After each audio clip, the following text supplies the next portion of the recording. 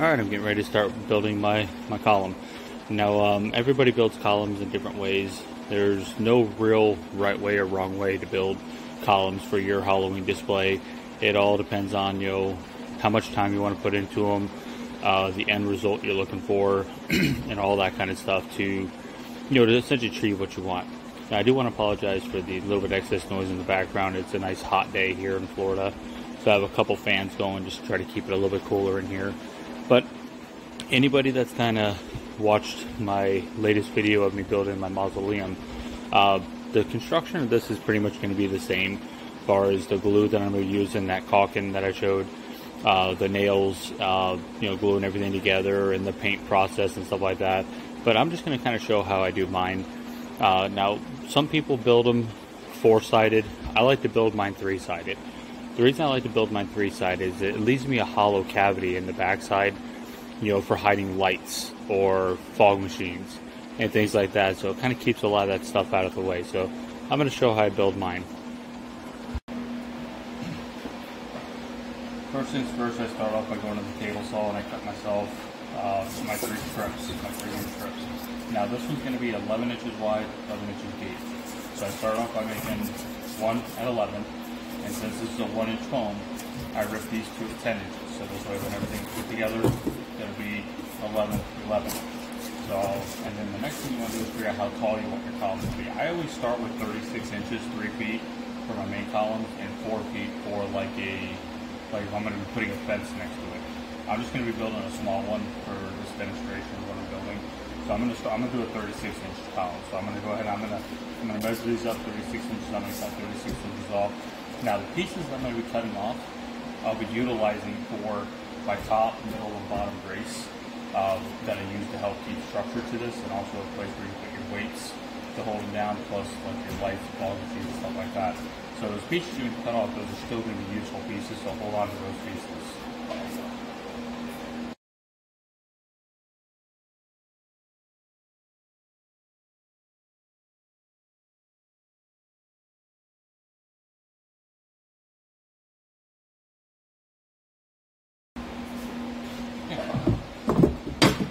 Now that I got this cut, I'm going to start the first process of adding the caulking. Go back to that here.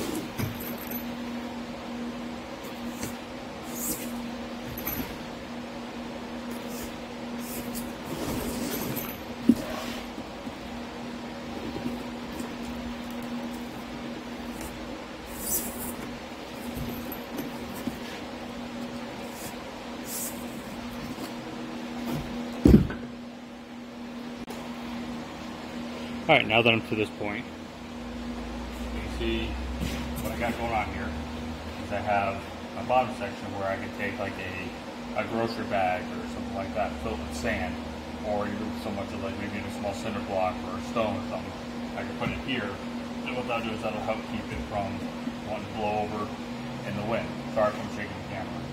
And then this next spot would be good for placing a fog machine or a light, strobe light, anything like that. So this way, when you're looking at the props from this direction, and you think about, if you're all your props back in the background, that light will project out, lighting up your props, and no one will actually see the light. You can run your wires down the bottom, right into it, and all that. So, and if you leave the silver on the inside, that silver will also allow the light to reflect off of it, almost amplifying your light for you, giving you actually more light than just a light by itself, unless you're using a very directional light, like an LED that shines. But say like you're using a regular colored light bulb, and you just put it inside here, that will give you all this extra where it'll fan your light out a lot more. Now before you cut your top piece, I like to make my trim pieces, which I've made here real fast. All it is, I just fed this through the table saw, ripped them 4 inches wide, then set the miter on the saw to create a nice taper there, and then use the chop saw to cut my 45s. This part is really no different than if, say, you're cutting trim or baseboard or something like that for your house. So up by, making sure obviously all my cuts are going to be, good. Make sure I don't do any trimming. And then I'll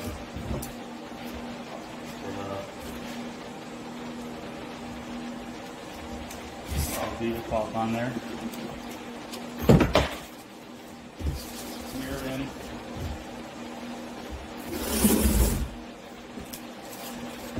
Put a little on my joint. I try not to do any of my screws. That one looks like you can screw just a little bit nice. I try not to put any of my screws in this part. And if I do, I put them in a spot where they're not going to be seen. I will have one nail right there to feather out, but that's not too bad to do. I'll do the same way I did it with the mausoleum. Alright, just put a little caution over it and we'll see it, but the screws, I keep saying screws for some reason. The nails on top will be hidden by these. The reason why you want to do these first is because then this is going to allow you to tell you how big your top. So like right now I'm 12 and a half. So I'd probably make my top 13. So this way I have just a little bit of overhang. Same with this side. A little overhang.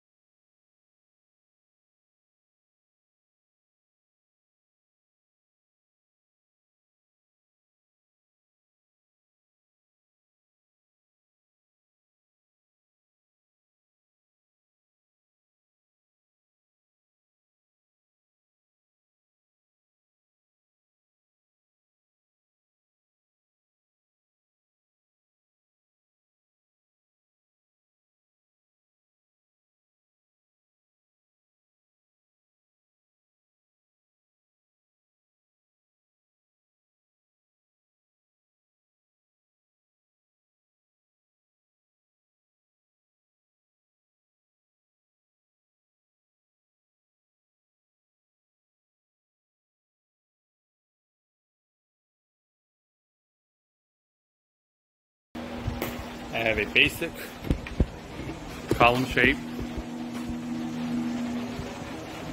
with just a little detail to it. Now you can get a little more creative with these if you want.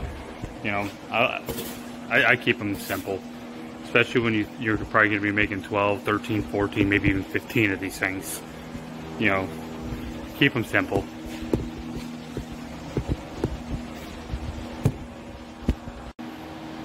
Alright, I got a top made. Now, on the initial opening picture, you notice that the ones had like a ball on the top. Now all I did is I just went to Hobby Lobby and found where they had like, I think there was like a 12-pack of large plastic Christmas ornaments. That's what I used for those, and that was perfect. I don't have any of those at the moment, so I'm just going to make just a little small little top piece for this one. You see I did 2 pieces to create a stair step, and then the top piece, and then same thing with the table. So I just kind of softened up these corners a little bit. Now I'm going to put it on top of the column.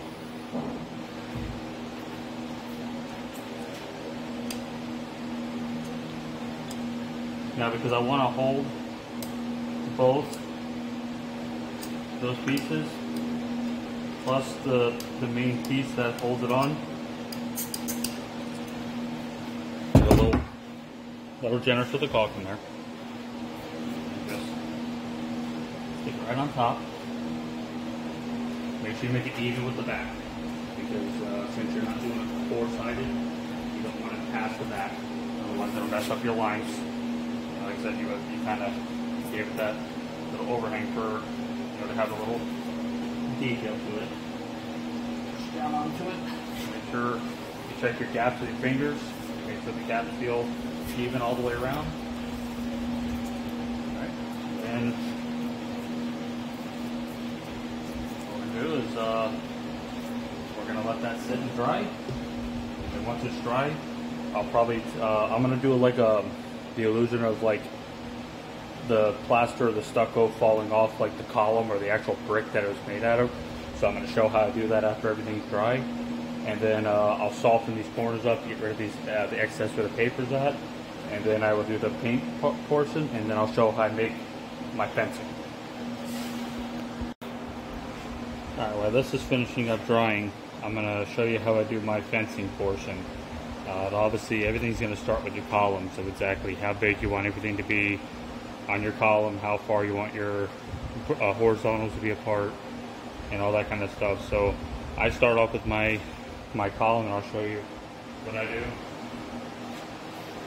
What I do is I start off figuring out, obviously, you want the pieces that the 1x2s that are going to be going inside the actual column. You want to figure out exactly how far apart you want them. So I go from the bottom, I look at it, okay. I want at least the bottom of it to be at 5 inches. And I know they're about an inch and a half piece. I'm going to come to the top, and about 31.5 we'll go with, because I'm about almost 32 to where my bevel starts. So I'm going to go 31.5, and figure it's an inch and a half. So I'm going to have a post somewhere in this ballpark right here. Obviously, with these being 11 inches, I want them to be centered, so I'm going to be somewhere, kind of like this right here, I guess you can say, maybe kind of in this ballpark, like that.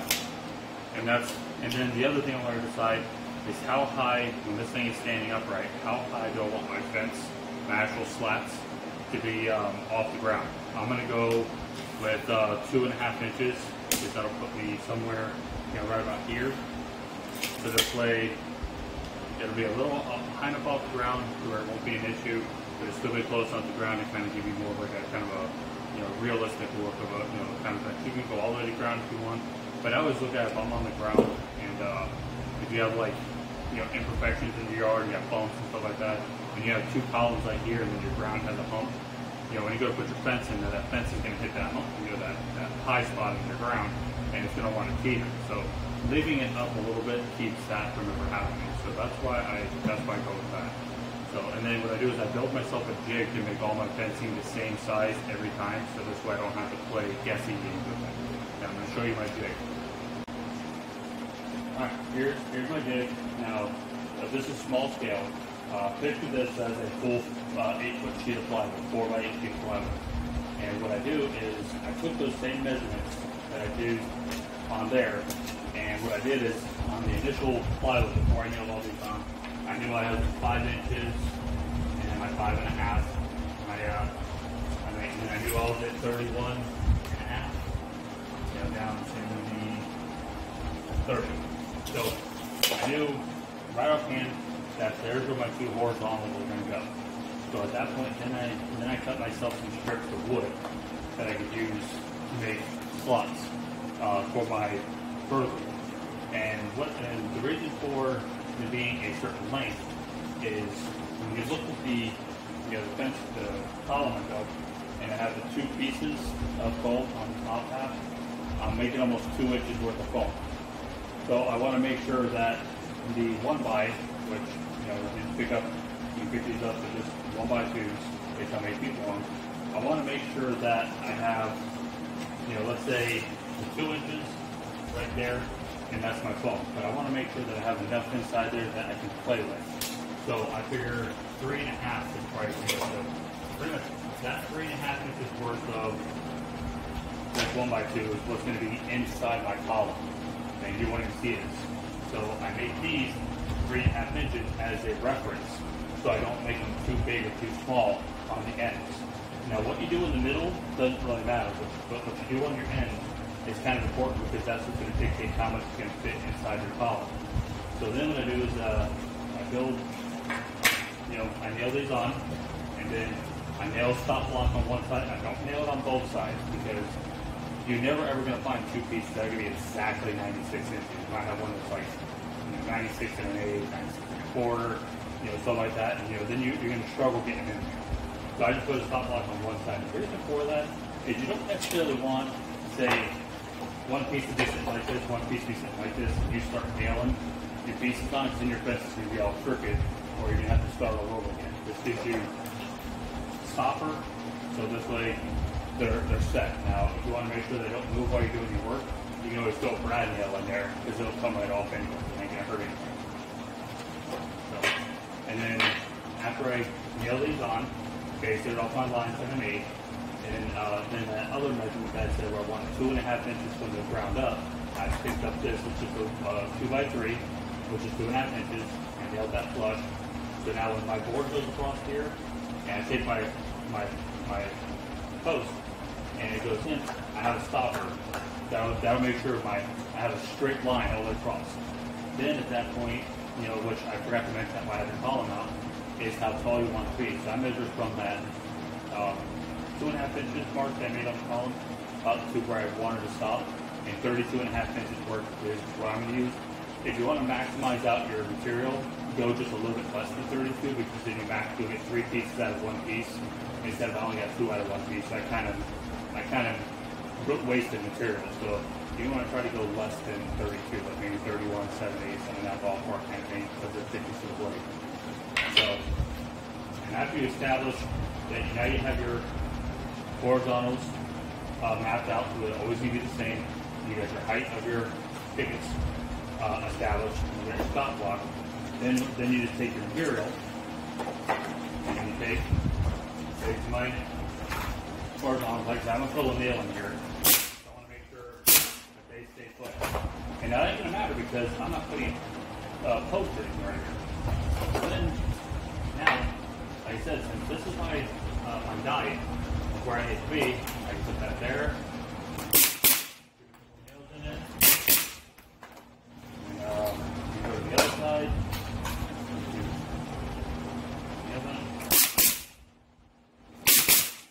Now, how far apart each picket is pretty much up to you. You can go ahead and decide. You can do the math.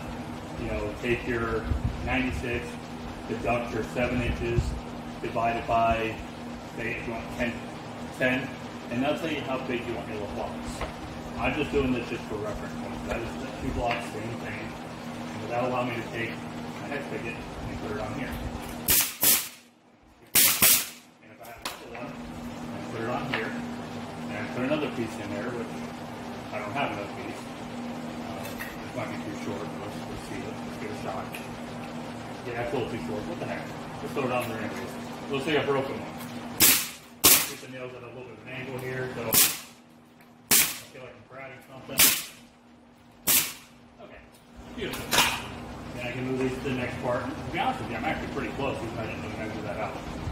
Now, at this point, you can pull your fence off your jig, and now you have a perfect fence. Now, what I would do is somewhere where you don't have to worry about painting it, put an arrow. So you know which one's your top and which one's your bottom. Because you'll notice that when you go to put it in your post, it won't look right. So at that point, now you have your fence made. Now I'm going to show you the next part that makes it easy for your columns. Okay. Now for the next portion. Obviously, you want to make sure these line up perfectly every time. So you can take a piece of scrap, cardboard, piece of wood, another piece of foam, doesn't really matter. And after you make your fence here, you know, you can use that as a guide, or you could also use your measurements as a guide. Where I measured up my 5 inches, whatever, and the top and all that, and then I measured my face because I wanted to be the same distance every time, and then an arrow for my top, so I know what the top is. So now that I've made this template, I can take and kind of like this. And what that'll do is that gives me my my location. All my posts are going to be in for my little horizontal pieces.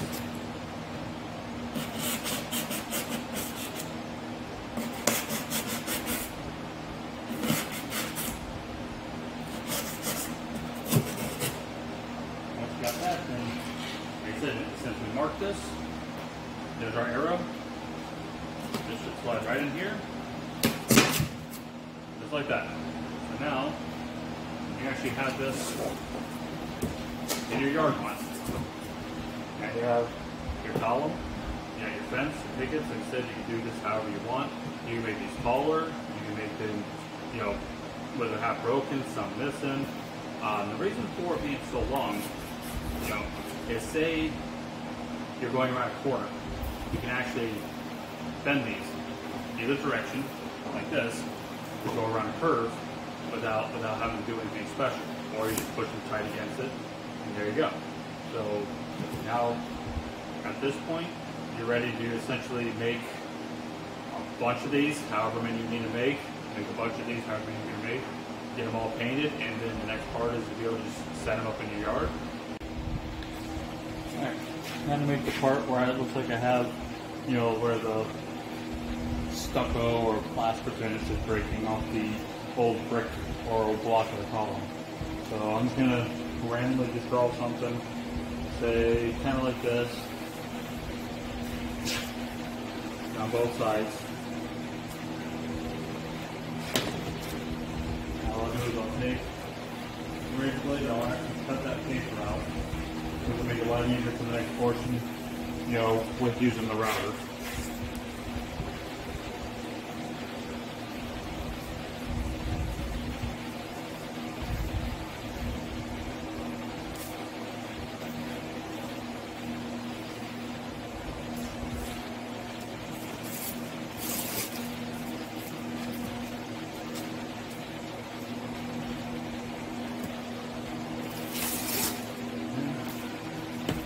Get my router set up, and I'll show you the next part. Alright, next part what I do is, you can see I take a router and I take a kind of like a flat grinding wheel, you know, and I set a depth just a little bit. You don't want it super deep. Then all you do is just carve that little bit out.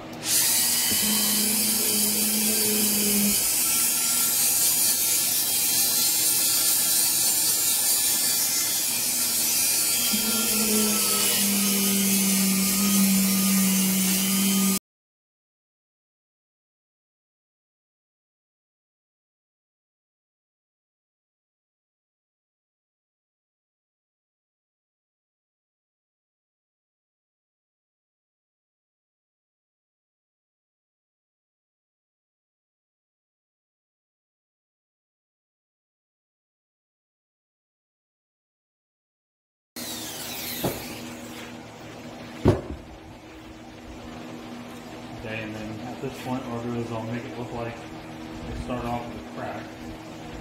So I'll take my razor blade, I'll go all the way up to here.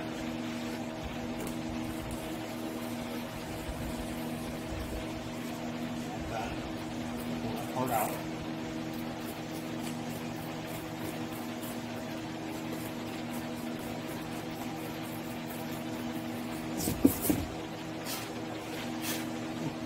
The other thing you want to do is you want to smooth this edge out. You want to make it look like it, you know, like it actually broke off. So you're going to take your blade at a little 45. follow your line here. You see where it's like, this would be the plaster, and my block is going to be down here. So now what I got to do is I got to measure out my block and how I want my block to look, and I'll use that with a straight edge.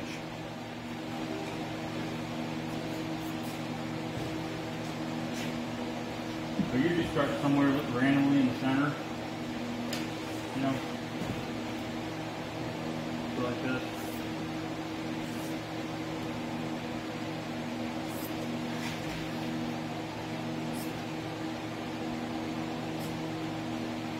Get there. Because you don't want it to look symmetrical. That's the key here. Is you don't want it to look like you planned it to stop and start in a specific area.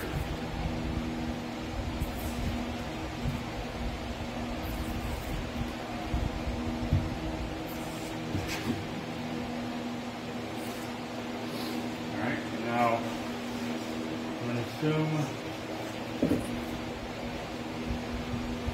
I have here, and nothing's good, but that's a corner one. So now my next one's going to be here, and here.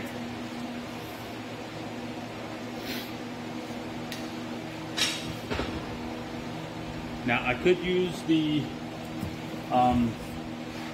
Dremel like I did when I did the brick on the big mausoleum, but I mean this is only a few lines, so I really don't see the reason for that. I'll just take my razor blade and I'll just go at 245-degree angles, one that way and one this way. Just peel that right out of there. Even if they're not perfectly straight and symmetrical, you know, as far as their gaps, that's okay, because a normal mortar joint wouldn't be necessarily 100% accurate every time you use.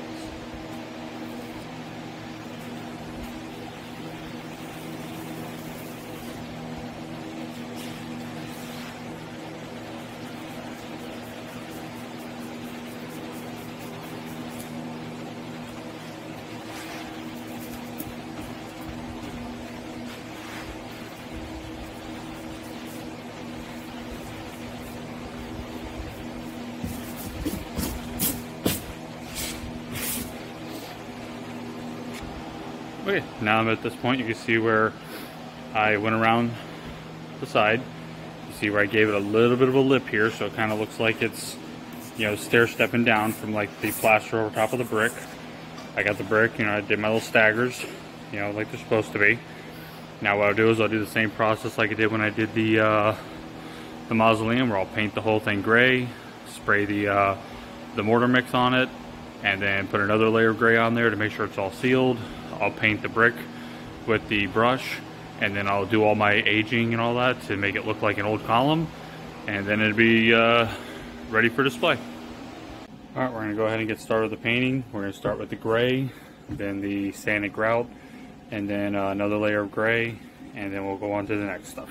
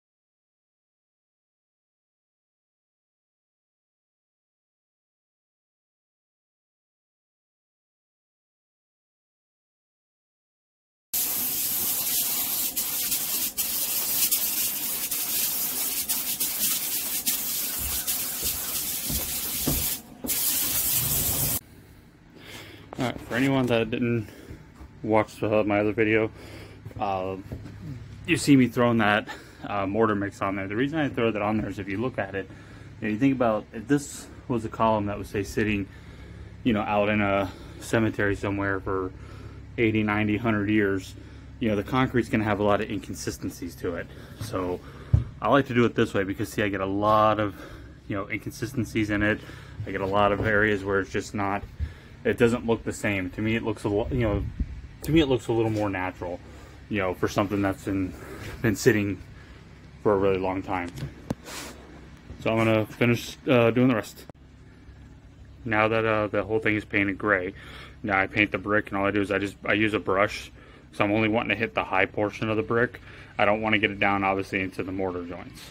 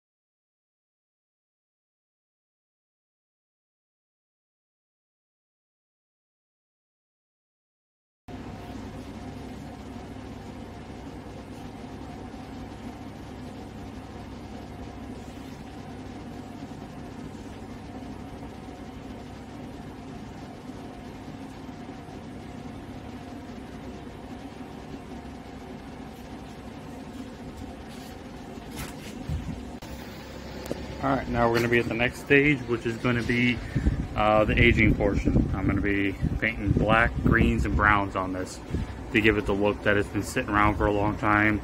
Areas where water and moisture collect, moss, that kind of stuff. So the next part is the part that is the creativity part. This is where you let your imagination do what it wants with these kind of props. Alright, the one I like to start with first is kind of a heavy diluted black.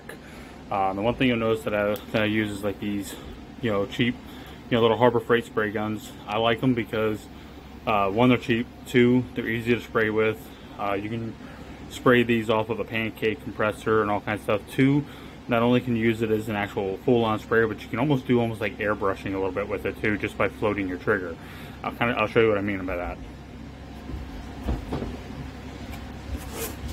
Say like right here, if I hold the, I can literally do like a very fine line like this, or I can press a little harder, or I press it really hard. So like if you're doing like a fine water line, you can just kind of barely walk it down, and if you need a heavy spot, you just get a little heavy with it. So that's why I kind of like using it.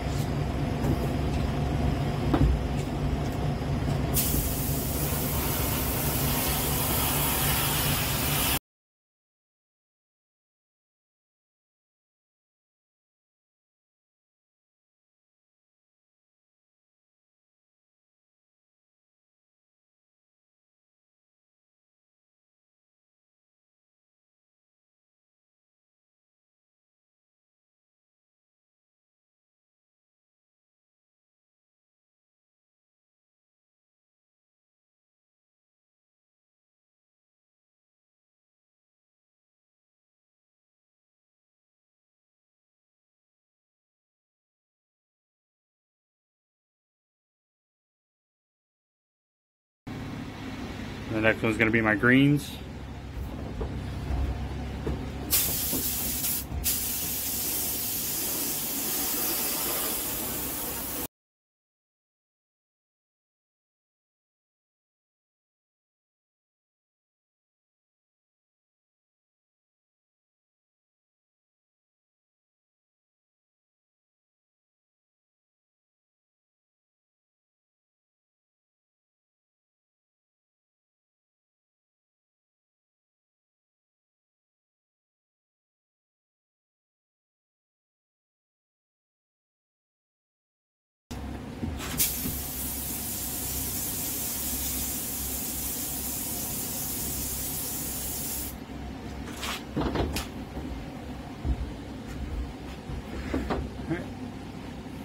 That will be for the greens. Now you just got to do some browns.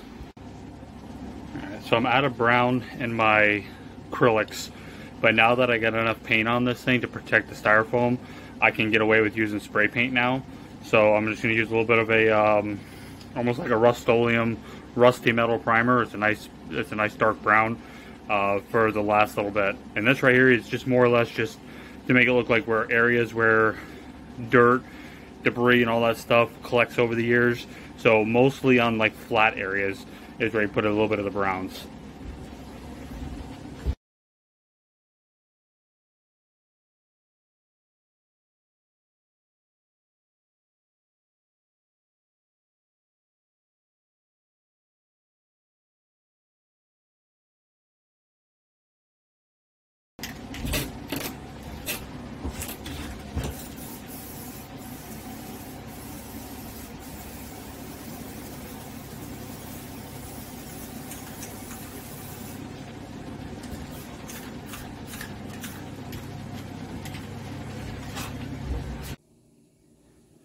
Alright, I'm all done with it. I just did just a quick mock-up with putting that little piece of fence in there. Yeah, you can see where, like, I made the dirt stains and all that stuff. Kind of also like where the fencing would go into it. And then the whole thing where I said I'd leave the backside open for, you know, putting a light and everything inside there. And I just had a can in there for just some weight so it can't blow over.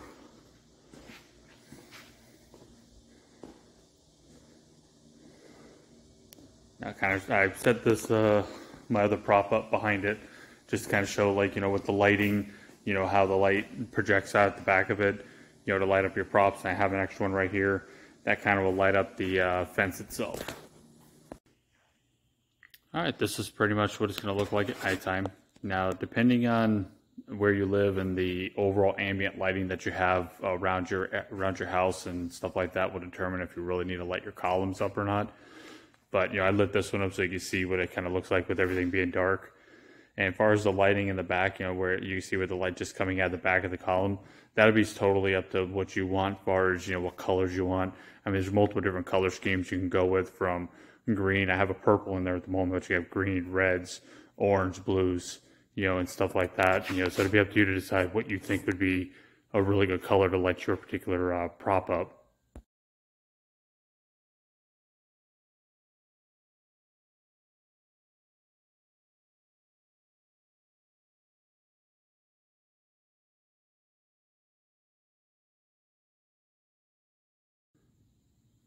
Figure I'd throw a little couple, you know, color coordinations out there.